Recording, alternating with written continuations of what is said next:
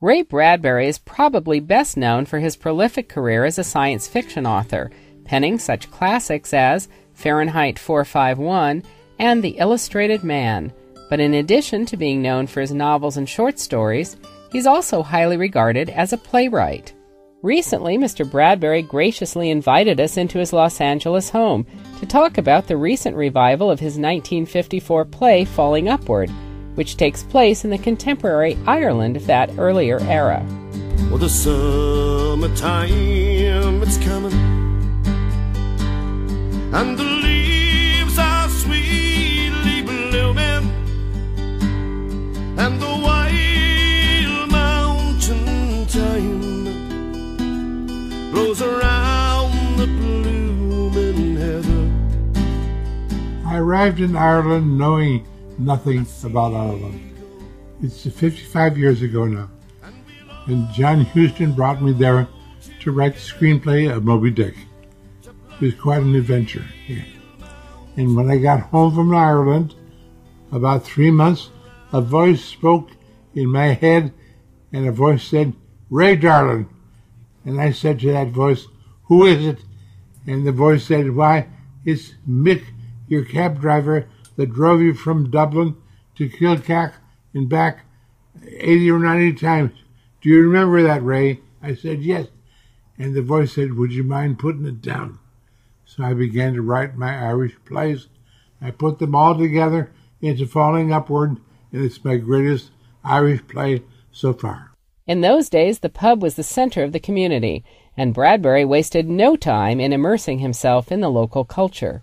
I went to Heber Finn's pub in Kilcock quite a few times, and I used Heber Finn's name in this play Falling Upward, and his pub is at the center of the play. I knew that pub very well, and I knew all the people that lived in that pub, and a lot of the names that appear in my play were the names of people that were in that pub 55 years ago. And during the first act of Falling Upward, Heber Finn's is indeed a very traditional Irish pub, filled with the laughter, singing, and camaraderie that can only develop after years, if not generations. I'm always thinking how to gain my love's company.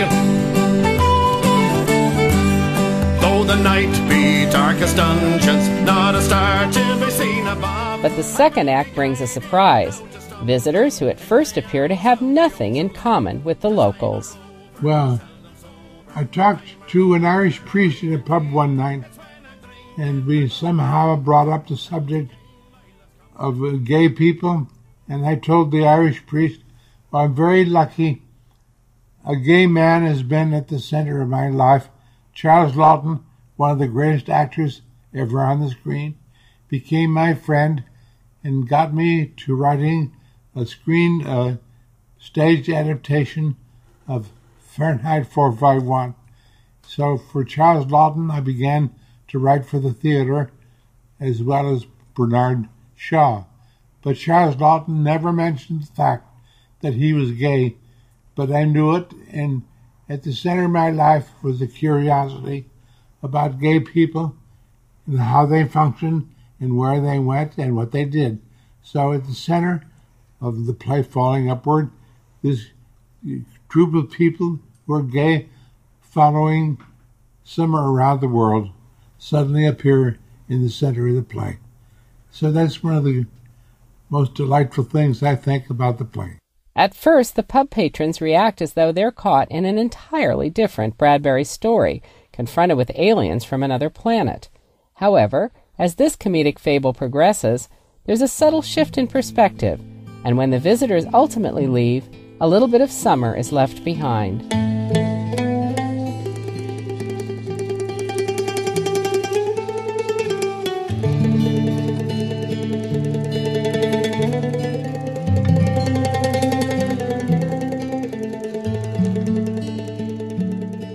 We asked Mr. Bradbury if he intended to make a statement with the story of Falling Upward. Nothing in my life and writing is intentional. I do not write my stories. I do not write my plays. My characters write them. So there's no intent. I don't ask my characters, why are you telling me this? I just listen to them. So The gay people came to me and told me what they wanted to say. I listened to them, I put it down. So I didn't write the play, the gay people wrote the play. Heber Finn told me exactly what he wanted to say about the world, about women, about priests, and I listened to him, so he wrote the play too.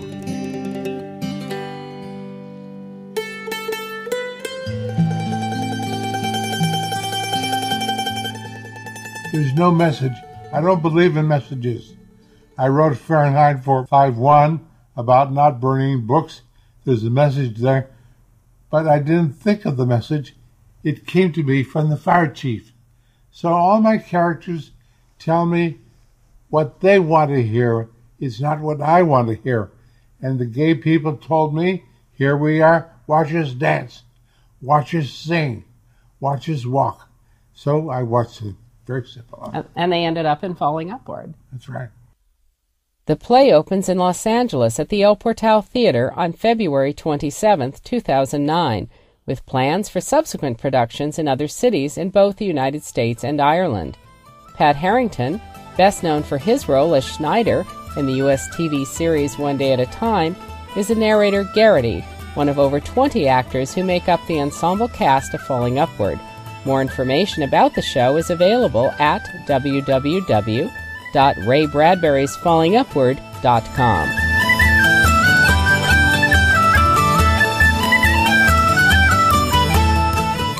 All I can say is gangway, here we come. It's going to be a great time. I'm going to be there every night for months, loving the play and loving the actors. For IMRU, this is Chris Wilson. Special thanks not only to my co-producer Christopher David Trentham and Ken O'Malley, whose music you've been hearing, but to Mr. Ray Bradbury, whose characters invite us all to Heber Finn's Pub, where laughter is abundant and visitors are welcome.